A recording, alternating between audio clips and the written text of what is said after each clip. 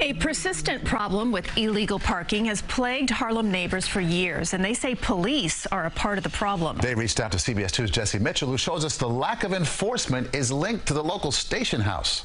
Outside Police Service Area 6's headquarters and outward along Frederick Douglass, cars crowd crosswalks and bus stops. 4 intersections frequently filled with parked cars. It's a safety issue. It's first and foremost.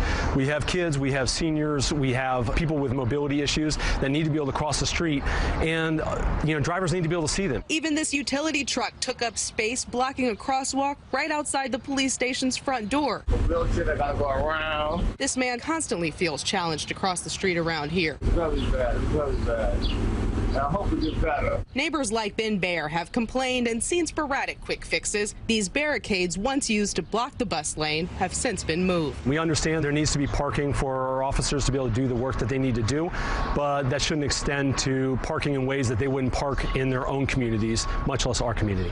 The station does have its own parking lot behind it, but there simply aren't enough spaces for everyone. Staff here serve 18 NYCHA developments across Harlem, coordinating community resources and crime prevention, but Baer says they aren't policing their own, and this trend encourages others to try to blend in with the crowd. They know the traffic department's not going to come by here and ticket them. We can call 311 all we want, but unfortunately it's going to require everybody's help to really get a solution to this. A police spokesperson acknowledged in a statement the persistent concern due to the number of employees and said the commanding officer is working to ensure bus stops and crosswalks remain open and clear. Neighbors hope change happens before tragedy does. Just park in the spots that you're supposed to park in. In Harlem, Jessi Mitchell, CBS 2 News.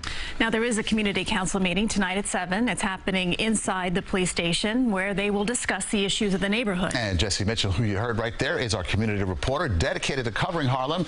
If you've got a tip or a story idea for her, email harlemtip@cbs.com.